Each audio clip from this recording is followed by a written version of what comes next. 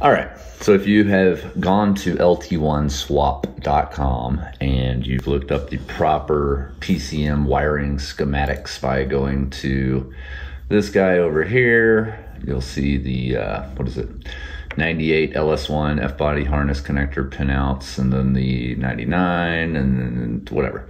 You find the one you need, you click on it, it opens it up like so. And then you'll have this kind of weird page, and it's kind of difficult to read, especially if you have dark modes like I do. So you go up here to the top, usually there's a reader mode, and you hit reader mode, and it'll do it like this. Download these in printable, and then boom, you have this now.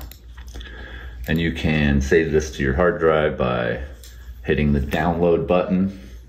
Then you'll have these two pages, depending on which vehicle you've selected. Any of the LSs I mess with have the red and blue connectors. So out there on the vehicle, the harness itself, where it connects to the PCM, there will be a red connector and there will be a blue connector. Pretty self-explanatory. Also on the back of the connector, I'll add pictures if I can find them online. There will be tiny little numbers that show every single pin as it, it's top left to right and then bottom left to right. So you go through here and you look at each individual pin for each individual connector. I'm going to go through these one by one the way I'm going to be doing this on my vehicle, and I'll give a couple of notes here and there if I can think of anything that may be pertinent, like AC, etc. But for the most part, I'm just going to show you what I'm going to do on the swap I'm about to do. So we start at pin 1 on the PCM ground, 451 circuit number. That's not important. Wire color black, that is important. So every time you see ground, you're literally just going to run those black wires over to somewhere and just tape them off, tape them together, bunch them together, use zip ties, use bread twist ties. I like the Dymo sticky labels from like Dollar Tree, because again, they're $1 for like 100,000 of them or whatever they are. And you literally just wrap it around the wire like a little flag, and then you can write whatever you want on it. All right, 12 volt reference, light green. These are going to be your actual 12 volt constant. So you're gonna need to, again, set these aside, tag them together. All the 12 volts are gonna go to the battery itself. All the grounds are gonna go to the ground on the battery or to the firewall, whatever you wanna do. And then the key on accessories, we'll get to those later. Those are when you turn the key on to tell the computer I'm about to start the engine, so everything can prime the fuel pump, etc. All right. Fuel injector 3 control, obviously we're not gonna touch that. 2 control, not touching it, not used, not used, not used. Gray 5 volt reference for the throttle position sensor. Do not damage that wire, obviously. Light blue for the KS, that is the knock sensor signal number 2.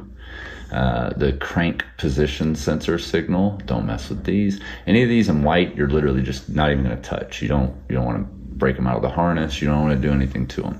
Dark blue, transmission fluid. All right, so now we're getting into these light blues. These you have to make sure you have connected properly. Pink. All right, here's up here I was wrong. 12 volt reference. That's just leave that alone. The black is black. That's PCM ground. Pink is ignition 1 voltage. That's going to be a key on. So all the pinks are key on, and all the orange go directly to the red on the battery terminal, the positive terminal. I don't know why they didn't make that red. So we have pink is key on, orange is constant 12 volt, and black is our grounds. Those are literally the only 3 wires we will need to hook up to make this system work. The yellows are things you're going to want to remove if you want to remove them. Here's why I say that. For example, if you're going to remove the catalytic converters, you don't need the secondary O2 sensor, so you'll see bank 2 sensor 2, you won't need that one. Bank 1 sensor 2, you don't need that one. Those are literally just to tell the computer if the cat is working properly or not. However, if you're going to run headers, the wires are not long enough for the bank 1 sensor 1 and the bank 2 sensor 1, which tell the computer how efficient the motor is running and how to adjust the fuel trims to make it run more efficient, closer to lambda. So it's going to constantly be trying to make adjustments using those number 1 O2 sensors. If you have headers, the wires need to be longer so that the O2 sensors can run down the back of the transmission with the transmission wiring harness and then split off into the O2 sensor bungs at the bottom of the headers, not way up at the exhaust manifold like they were stock. So pin number 25 and pin number 28, you would want to pull these out, literally de-pin them, and there's plenty of videos on how to pull pins out of these connectors without damaging them. You want to pull these pins out and use the wiring, because they're the same connectors. It even says it on the website where you're getting this information from. The tan and white and the purple and white and the purple, those wires can be removed from these pins and moved over to the pins where the front O2s are coming out, the bank 2 sensor 1, bank 1 sensor 1. Anytime you see sensor 1, see right here, this purple wire, this purple and white wire, these sensor 1s, you want to replace their wiring. So pull this wire out of 26, pull this wire out of 29, and replace it with the wire from 25 and 28. That will give you like a 6-foot long wire to run anywhere you want, down the exhaust, straight pipes, whatever. So you're going to switch those over, and any of these wires you pull out, save them, obviously, because then you have these connectors with these pins on them that you can put in later if you decide to add systems or whatever. We've deleted this low reference, not needed. You can pull that out. The tan and white, you're going to literally move 25 over to 26, 28 over to 29. Gray, the crank CPP switch, I forget what that is, but again, not needed. Gray, number 32, pull it out. This one, you obviously see it's blue, so it's like, do not fuck this up. You have to have this. TCC brake signal switch and the neutral safety switch signal. This is usually coming from your shifter. If you have the truck style transmission, the shifter select signal will be sent from the park neutral safety switch on the side of the transmission where the shift shaft comes out at the side of the tranny itself. It goes through the park neutral safety switch, so it can tell where that switch is. Under the Camaro, the F-body Corvette, etc., Trans Ams, they didn't have the room under there, so they didn't want to have to drop the tranny to get that piece off the side of the tranny if it failed. So it's actually built into the floor shifter, and it may just be because it wasn't on the column, it was on the floor, so it was easy for them to put it in the floor shifter. But that shifter, that neutral safety switch package is in the side of the shifter, and you will need that to be either intact or replicated somehow, so that one, the TCC brake signal, it knows when you're mashing the brake, so it reduces the amount of power it's put into the engine and the transmission, so it doesn't literally blow things up. And then the neutral safety switch, so that it'll start. It knows that you have it in either park or neutral. All right. 35, not used. Black, fuel injector control 1, yellow and black fuel injector. Again, you're not touching any of these black. See, ground. You're going to want to put that with your black ground up here, PCM ground. Now we're over here at 41, not used. Dark green, low speed cooling fan relay control. If you reuse the fuse box and relay box from the underhood switch, from the underhood fuse panel, then you'll have these circuits already and you can just reutilize them. But this is for when the computer commands low speed fan. I'll have a whole wiring section on that later when we're actually wiring up the fans. So if you have questions, look out for that video. 5-volt reference for the AC refrigerant pressure sensor, and the 5-volt reference for the fuel tank pressure sensor, and 5-volt reference for EGR. You're not going to need those, okay? The 5-volt reference for AC refrigerant pressure sensor, I believe, again, we'll go over this later when I'm showing how to wire up either AC or using the AC compressor for onboard air. It will bring the idle up because it thinks the AC is working, and therefore the AC will kick on. Low reference, that's misspelled. Transmission temperature sensor, obviously you won't need that if you're running a manual, but we're running automatic. EGR pintle, we're not using EGR, it's the exhaust gas recirculation system. It's just for emissions at startup, because your car doesn't run very efficiently at startup until it becomes closed loop. It's a failing system. It's probably 20 years old by now. Mine is, so I'm definitely deleting it, but it's just a potential exhaust and intake leak. All right, battery positive voltage, again, orange. That's going to go straight to the battery with the other battery positive over here, number 20. And then we got dark green, ECM, PCM, VCM, class 2 serial data. So that is, I believe, one of the wires that goes to your OBD2 port underneath the dash so that you can check your codes.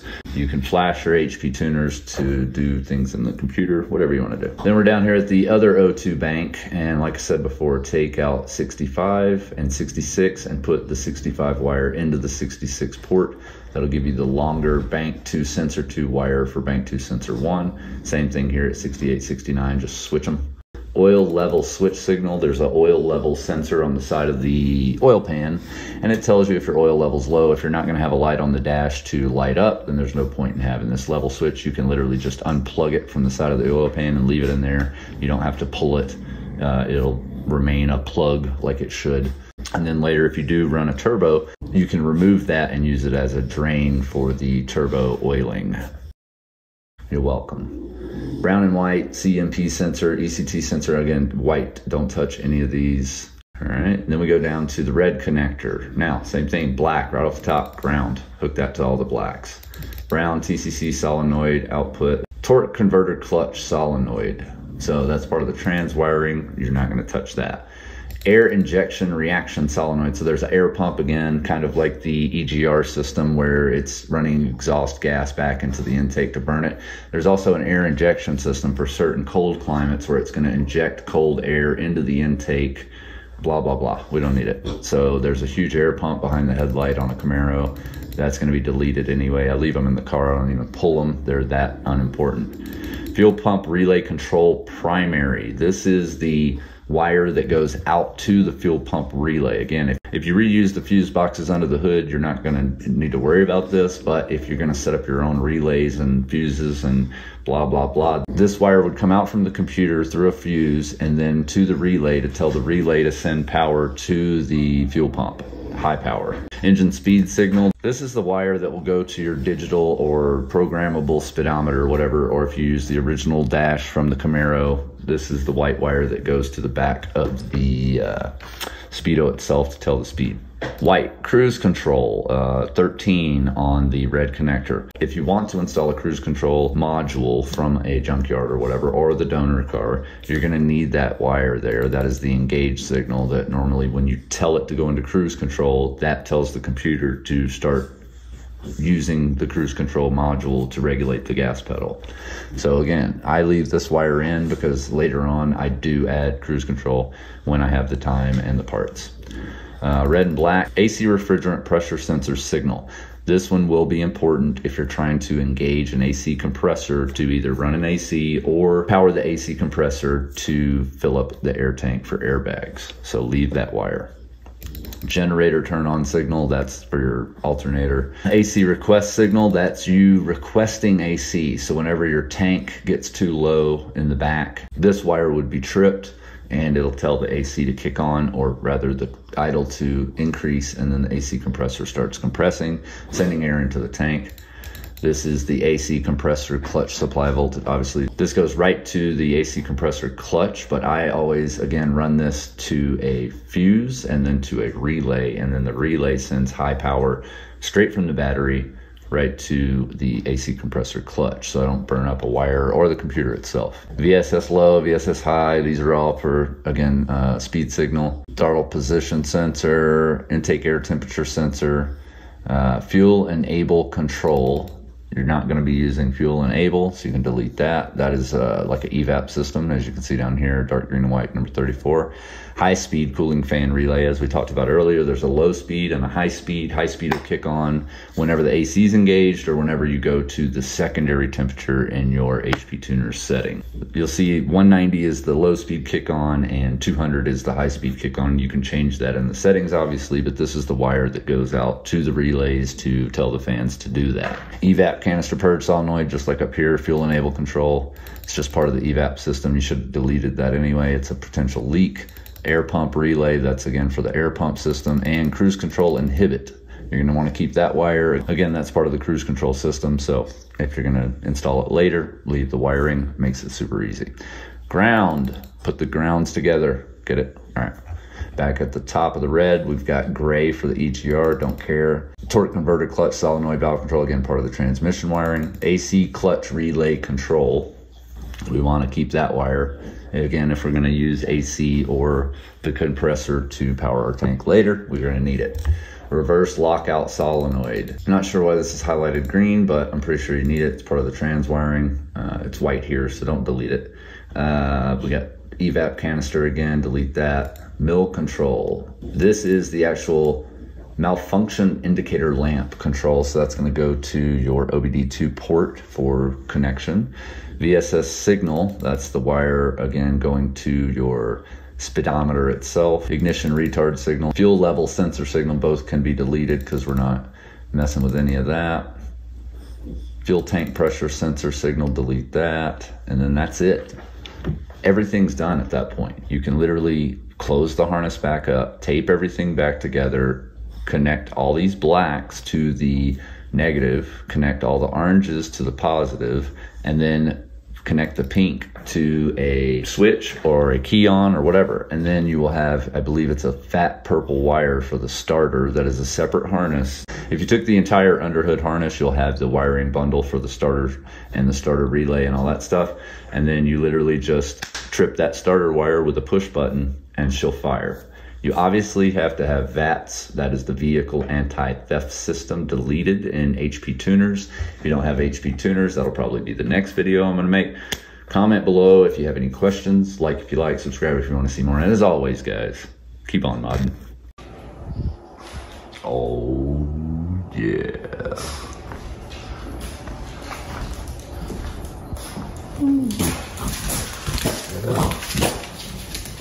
You like it?